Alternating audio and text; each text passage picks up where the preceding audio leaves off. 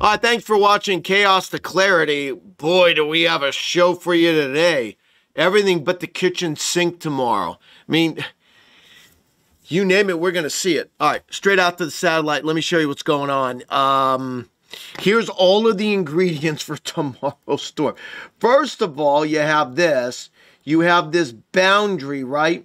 That's kind of stalled. Let me turn this on here. You have this boundary that's stalled in here, right? From Texas.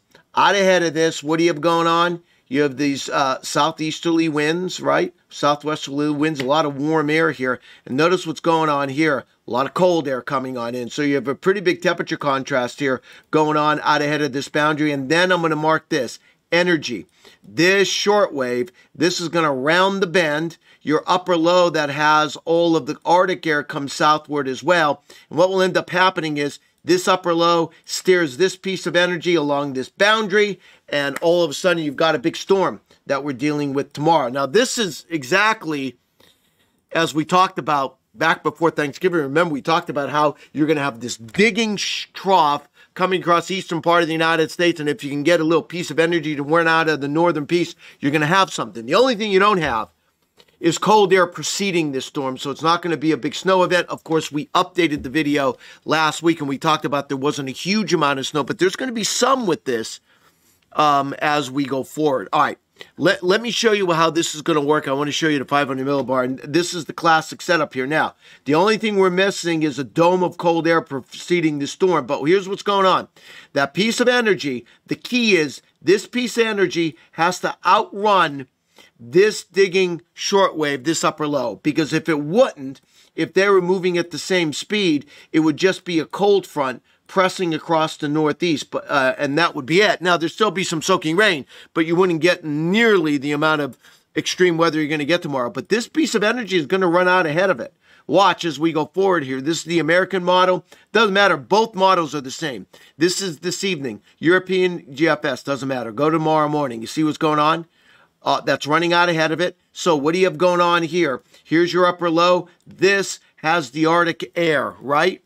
This is the actual storm. And you can see it. It's running out ahead of the main upper low. Watch it lift to the northeastward right here. There it goes. I'm going to stop this right here. 7 o'clock tomorrow evening. This whole trough now is going negatively tilted. What does that mean? It's tilted from a northeast or northwest the southeast, all right? So it's negatively tilted. That means you have all of the wind energy on this side. And this is a lot of wind energy coming northward here.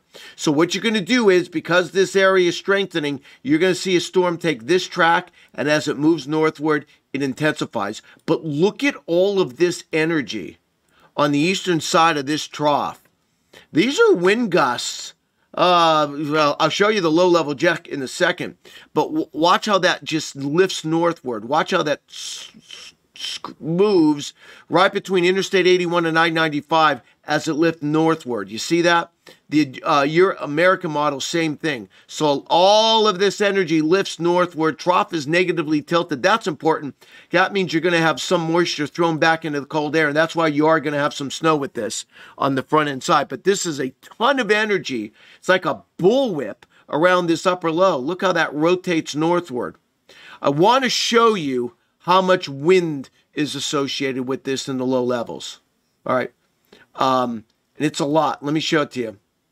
Exit full screen. Let's go to this. This is what I want to show you. This is the low-level jet. These are the winds below 5,000 feet. All right. Watch how they increase in here. This is tomorrow morning. So you're looking at these areas in here already about 60 knots. Now, you're not going to get these kind of wind gusts necessarily in this area, but it shows you have a lot of wind energy in the low levels of the atmosphere. So you're going to get a lot of gusts over 30, 40 miles per hour in here. Now, this is tomorrow morning. Watch how, as that piece of energy rotates into this area and strengthens, watch how these winds strengthen. So this is 7 o'clock tomorrow morning. Let's take you to 1 o'clock tomorrow afternoon. Look at this. You start getting again, below 5,000 feet and below, you're starting to get 75 knot winds in here. Look at this area across southeastern New England and southern New Jersey. You want to see something impressive? Watch the low-level jet in here between 1 and 7. Boom! Look at that. 1 and 7. Look at these winds coming from the eastern Long Island in the eastern parts of Maine. You're looking at gusts here between 90 and 95 knots. That's a tremendous amount of energy and wind here. Tremendous amount.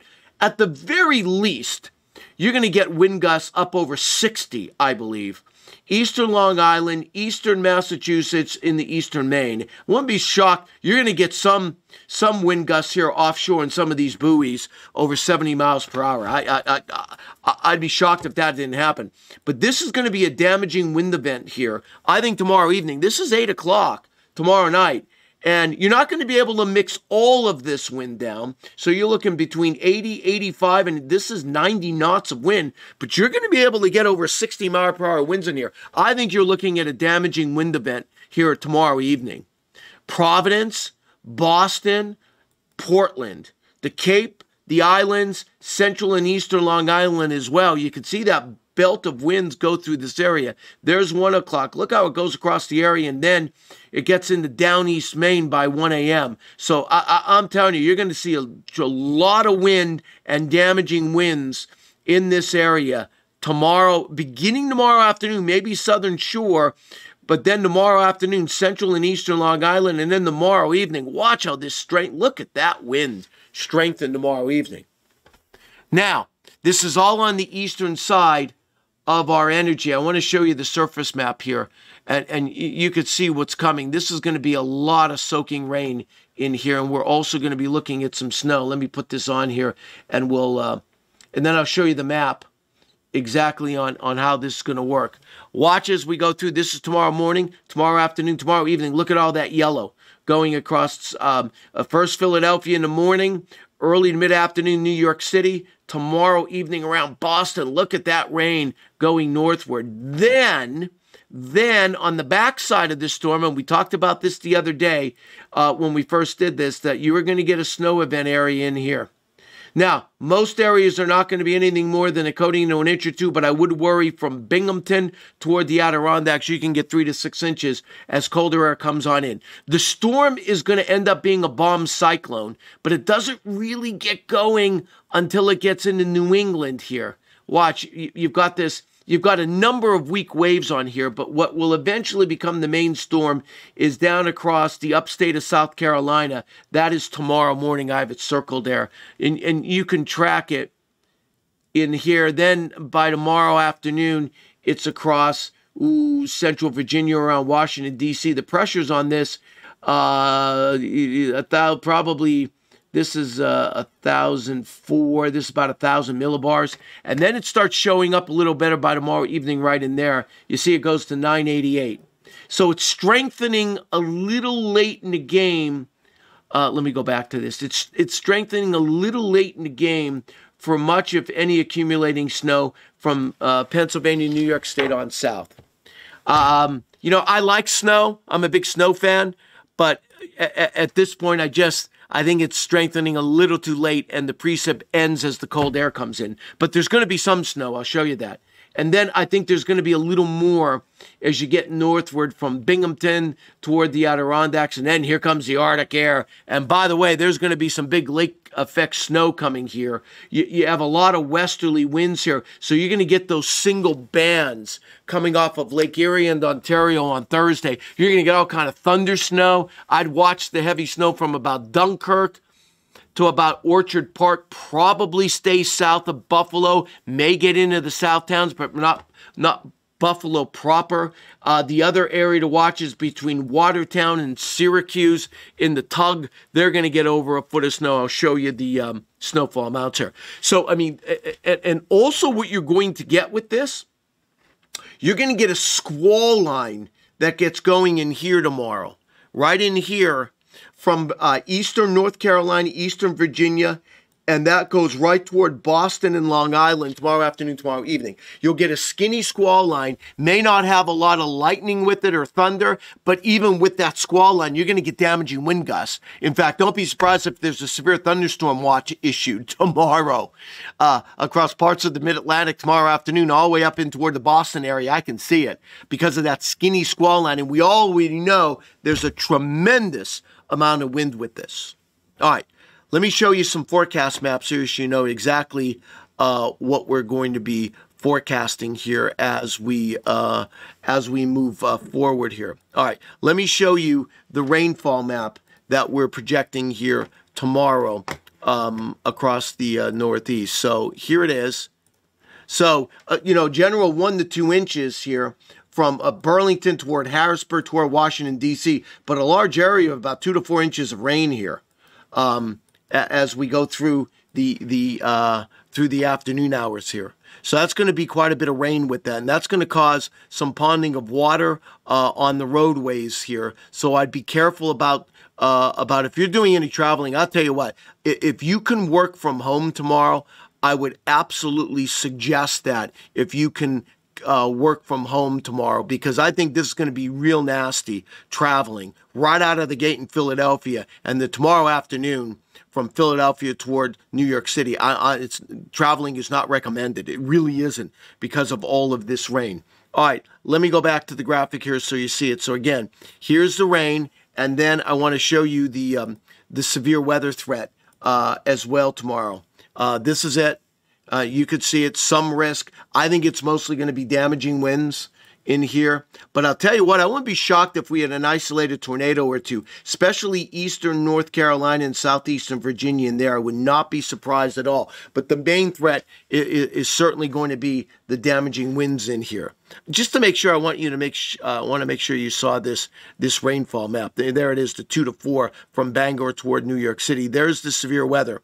Also, let's talk really quickly about the wind. The wind with this is going to be very impressive. Now, a lot of the wind that you see here from Burlington, Buffalo, Pittsburgh, Charleston, this is going to be on the back side of the storm, all right?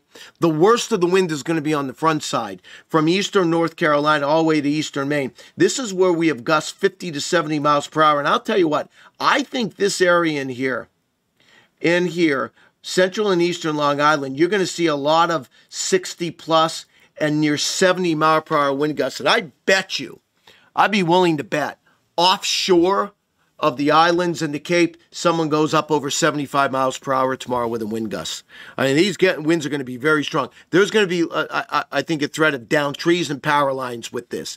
Now, I'm not saying you're going to be able to mix all of these winds down, but you're going to get some. And I think the winds are so strong that I'd really worry about that, about power outages here. In fact, we are forecasting that we are going to be at least running the risk for some power outages here. Localized in yellow, more regional once you get toward Boston, Portland, Bangor, and southern parts of Nova Scotia. That's going to be a real bad setup here.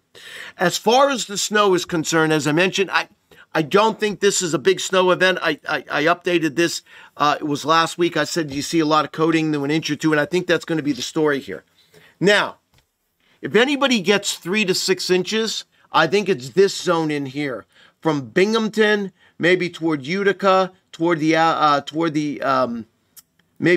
the St. Lawrence Seaway in here, probably east of Watertown, east of Rochester and Syracuse. I think this is an area, I bet you're going to see 3 to 6, and there's locally going to be 8 to 10 in here in the highest elevations. I would watch for that. But I think for a lot of places, this is going to be a coating to an inch or two, even around Pittsburgh. Coating to an inch. I could even see it in State College. We have flurries here. I could see how we get a coating. But certainly, it's going to get windy and very cold Wednesday night. Any wet roads are going to freeze, and there's going to be some big-time travel delays Thursday morning. So, get ready. This is a big storm that's going to be forming. It will end up being a bomb cyclone, because it's going to go from 1,000 millibars, maybe around 1,000 millibars across the upstate of South Carolina. And then Wednesday morning, by the time it gets to the St. Lawrence Seaway, it's going to be at around 973 millibars. That's more than 24 millibars in a 24-hour period of time. It's a close call, but I think it's probably going to meet the criteria. So, I mean, major travel delays. I would not be on the roads tomorrow afternoon from New York City toward Philadelphia, toward Washington, D.C. in the afternoon. The morning's not a picnic either in those areas, but the afternoon, it's a windswept rain. Watch that squall line that's going to get going tomorrow afternoon.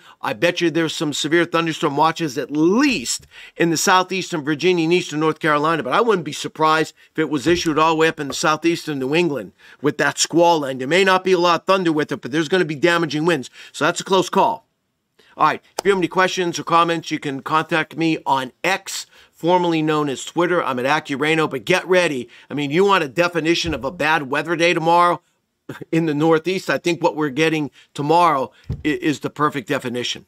All right, thanks for watching. And again, you can contact me on X. I'm at AccuRayno.